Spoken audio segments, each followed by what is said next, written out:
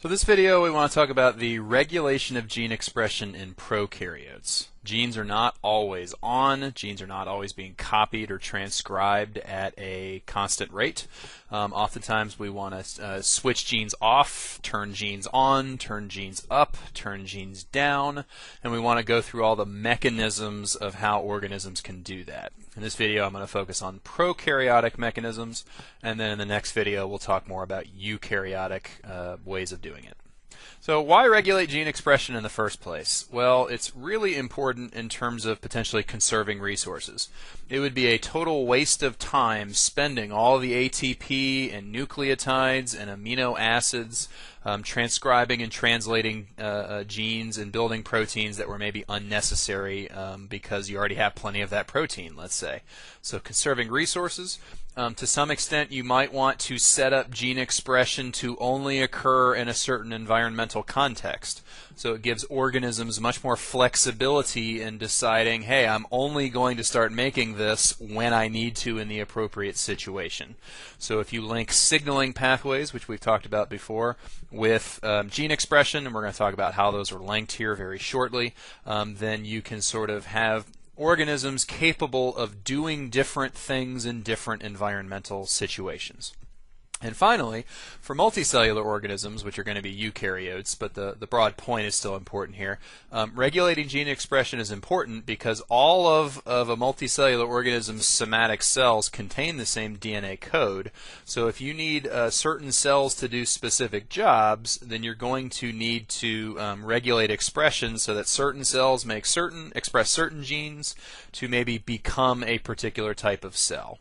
All of the cells in our body do clearly different jobs, and so how do they accomplish that? I want to talk about the basic mechanics of regulating expression first, and we'll explore more of that question in Chapter 21. So let's talk about, for prokaryotes, the key players are these. We're going to talk about proteins, and I'm focusing on transcription factor proteins here. So we're going to talk about two basic types of transcription factors, repressor transcription factors and activator transcription factors. Those proteins often interact with different DNA regions, and we're going to talk about two broad DNA regions in prokaryotes, the promoter region, which is also, by the way, where the RNA polymerase protein wants to bind, and something called the operator region. And so just to show you all of those players kind of on one slide labeled, I'm going to show you kind of what I've created here. We're asking you to imagine here a prokaryotic operon, something I talked about in the last video, all under a common promoter. I'm finally labeling this yellow region as the operator region. We'll see that that's where the repressor transcription factor binds. Activator transcription factors instead tend to bind at the promoter region, which is also where RNA polymerase wants to go. So you can see lots of sort of indented shapes where certain things fit, and even these guys have their allosteric sites. So it looks maybe a little complicated, but we'll try and go kind of one step at a time here. You will also note that if you're following along in Chapter 18.4 that I've kind of color-coded and created shapes that are very similar to what they have in the textbook. All right, so let's just try and talk about these guys kind of very briefly before we then go into the mechanisms of how these work in real cases. So let's just imagine that maybe neither of the transcription factors are sort of associated with their DNA regions yet. What if just RNA polymerase comes in, binds at the promoter region, and transcribes the gene? What you'd get is an mRNA transcript, and I want you just to imagine that there's some kind of rate that RNA polymerase would transcribe the gene if neither of those types of transcription factors are active. So now let's talk about it with the repressor maybe doing its job. If the repressor binds at the operator region, which is where it tends to bind, why does it want to bind at the operator region? Because the operator region is in between the promoter and the gene. And the idea is the repressor wants to repress gene expression. So if it's there at the operator, in between the promoter and the genes, then when RNA polymerase binds at the promoter, it's going to like run into the repressor protein and it's going to fall off. And importantly, no mRNAs are going to be produced. Gene expression has been repressed. As it turns out, activator transcription factors bind at the promoter region. So let's say that this guy comes over and binds at the promoter region. What activators can do is somehow sort of recruit RNA polymerases to come more often, and so they have a more kind of an easier time binding to the promoter region. They'll transcribe the gene more often, and you'll get more mRNAs produced than you would without the activator being there. Activators encourage transcription, repressors block transcription. Okay? And so what we want to do now is kind of apply those concepts to real world contexts. Let's talk about real prokaryotic genes. And broadly, what we want to do in this video is we want to talk about different strategies. And I'm kind of breaking them into two broad strategies, and we're going to talk more about the first one, but we'll talk about the second one as well. So there's definitely something that cells want to do, and we term it negative gene regulation. And I'm going to talk about that first. And that's really controlling whether the gene is on or off to begin with. Negative gene regulation is sort of like negative feedback. If the gene's on and then we suddenly want to turn it off, that's like negative feedback. We're going to call that a repressible system. We want to repress something if maybe it's active, and then we work to repress it and turn it off. Sometimes genes are sort of by default on until we repress it. And then there's another type of system called an inducible system, and the idea is exactly the opposite. Maybe by default it's off until we want to induce expression by removing the repressor, as it turns out, and turning expression on. So both of these are going to involve just the repressor type transcription factor, and then I'll talk more about positive gene regulation in just a minute. As just a preview of that, positive gene regulation, we're assuming gene expression's already on, perhaps. Positive gene regulation is more a sense of how much transcription do we want to take place. We can turn gene transcription up if we say want to really prioritize making a certain mRNA or protein, or we could also turn expression down. And that's going to involve activator type transcription factors. So let's start with negative gene regulation, and let's also start with kind of the first conversation within that. Let's start with repressible type expression regulation. The word repress you've probably heard before. If you want to like repress your feelings, you're sort of turning them off, or you're not showing them. So what we're really talking about with a gene, a repressible type gene system, is we want the expression normally to be on until we want to repress it and turn it off. As it turns out, what we're going to see, kind of the idea here, is that oftentimes the end product created by the proteins that we're expressing by copying these genes, that end product itself is often what activates the repressor transcription factor to actually turn gene expression off. So let me show you that in terms of pretty pictures. I created these all by myself, by the way. So let's say that in a repressible system, what we're saying is by default, expression is on. Let me give you a real-life example from your book. These operons are extremely famous because they were kind of the first examples showing the regulation of gene expression. In my opinion, a little bit over-covered on the AP test, but that's why I'm definitely going to talk about them. So what's called the tryptophan operon. Tryptophan is oftentimes an amino acid that prokaryotes kind of have to make from other amino acids. So they have sort of enzymes in this pathway that through a series of steps can convert another amino acid into tryptophan. And since tryptophan is sort of really important in the construction of other proteins, this is something that we usually want to have on in terms of gene expression. We pretty much want to have a constant supply of enzyme proteins that can help make tryptophan. So by default, expression is on. By default, the repressor is off the operator region, and so RNA polymerase is able to come in. Oh, I forgot. Let me go back. The repressor is off, and how is the repressor off? Because as it turns out, its active shape is currently inactive. So my cheesy way of showing that is I'm going to make my little triangle region disappear. So effectively what this is it's sort of like the inactive form of the repressor protein, the repressor transcription factor. And if its active shape is not present, then it can't bind to the operator region. And so RNA polymerase is able to come into the region, bind at the promoter, transcribe the gene, and create mRNAs that are then translated into proteins. By default, we want this expression to be on because we need a pretty constant supply of these enzymes to make what is almost always needed. Okay, so when would be a good time to shut expression off? Well, perhaps a great time to turn expression off is when the tryptophan product that these enzymes are trying to make is already present in a fairly large amount. So let's say that there's lots of this tryptophan product around. That would be the best time to turn gene expression off. So how do we accomplish that?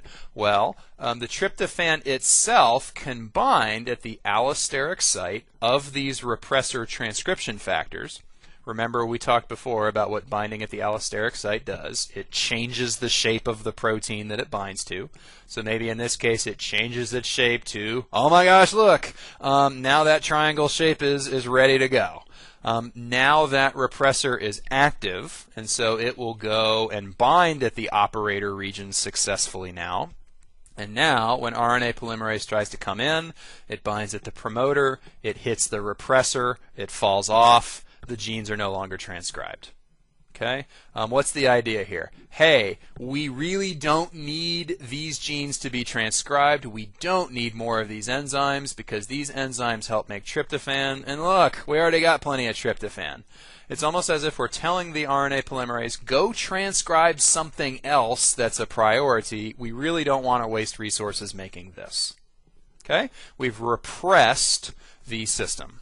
Again, my summary, a repressible system is one that you perhaps want on by default, oftentimes because the proteins are very helpful in a general context. What can shut them off? End product accumulation is typically what does that. Good. So we've repressed expression. Now we're ready to move on to a different type of negative regulation involving repressors. Sometimes systems are just the opposite. Sometimes we don't want them on until we want to turn them off. Sometimes we maybe want to leave expression off until a very particular time when we want to turn expression on. And this is called inducing expression. Make sure you use that term as something you've heard of before. Most people have heard of pregnant women being induced in order to sort of like turn on their labor at the appropriate time. So all we're doing here is we're turning on gene expression. As we're going to see, oftentimes this is for the case where maybe bacteria don't need this protein all the time. They only need it in very particular situations. I'll give you an example of what's called the lac operon. And we're going to see that oftentimes it's the arrival of some kind of chemical that makes the proteins needed in the first place. And so that arrival of the substrate will activate or induce gene expression. So let's see an example, the lac operon. So this is an operon encoding a bunch of protein enzymes that help break up lactose sugar, the sugar that's in milk. And so this is well studied in E. coli bacteria that are in your digestive system. And you can kind of think of it this way. Bacteria can't really choose what you eat. They just kind of have to wait and see what comes through your digestive system, and then it kind of makes sense for them then to induce the expression of the enzymes that help break down whatever it is you put down your digestive system. Why make a bunch of enzymes that cut up lactose sugar if you never drink milk? When would be the best time to express the genes that help make enzyme proteins that cut up lactose sugar? Whenever lactose sugar is around. So maybe what happens in an inducible system is that by default the repressor is active, it's on the operator region, and by default it's blocking RNA polymerase. We don't need to make these express these genes right now. We don't need to make enzymes that help cut up lactose sugar. So when would be the best time to make those enzymes? When lactose sugar shows up. So let's say that these little yellow hexagons are lactose sugar. Maybe these repressor transcription factors have allosteric sites that fit lactose sugar. So when there's plenty of sugar around, they will probably bind at the allosteric site, change the shape of the repressor protein, in this case inactivating it so that it falls off, repression stops, therefore gene expression turns on. Gene expression has been induced. Okay? So here's my attempt to summarize an inducible system. Once again, we're trying, maybe expression is off by default, and then when some kind of key environmental signal comes in, it inactivates repression to turn expression on for that period of time. What happens if the E. coli bacteria does a great job of cutting up all that lactose sugar? Well, then it won't be there to inactivate the repressor, so expression turns back off again. Cool. So we just talked about two styles of what I called negative gene regulation, controlling when expression is on or off, and that involved repressors. Now let's talk about the idea that not only can E. coli just have expression on, but they can also turn it up to prioritize expression. That's what we call positive gene regulation, and that's going to involve activators. So I'm going to take this red repressor and I'm going to get rid of it, go away, so that we can just focus on activators for this conversation. We're going to assume, we're talking about the lac operon here, maybe the repressor has already been inactivated, lactose is around, we need to cut up lactose sugar. And not only that, but maybe we really want to prioritize it. So maybe just by default, with the repressor off, there's some level of transcription, some amount of mRNAs being made, but maybe there are times in the history of a cell's life that it would really want to make a lot of those enzymes. When would be a great time to potentially make lots of lactose hydrolyzing enzymes? Maybe if a cell is desperate for energy, right? The whole purpose of cutting up sugars is to release energy in cellular respiration. So maybe there would be a time where not only is a cell have access to lactose, let's say, but it's also sort of starving for energy. What that might do is that might trigger certain signaling pathways. That might release some kind of second messenger molecule. Your book talks about what that is for the lac operon. As it turns out, it's a molecule called cyclic AMP. I really don't care about that name, but basically some kind of signaling pathway gets activated, and maybe the job of that signaling pathway is ultimately to bind to the allosteric site of transcription factors, cause them to change shape in such a way that now they can go bind to their region of DNA code. Different transcription factors bind to different operator or promoter regions. As it turns out, activator transcription factors bind to promoter regions to encourage RNA polymerase binding and to basically cause the transcription rate to be much higher. Let's make lots of mRNAs. Let's really prioritize this particular gene's transcription. So our summary so far: without activators, expression would be there, but maybe at a lower rate. With activators, expression would be higher.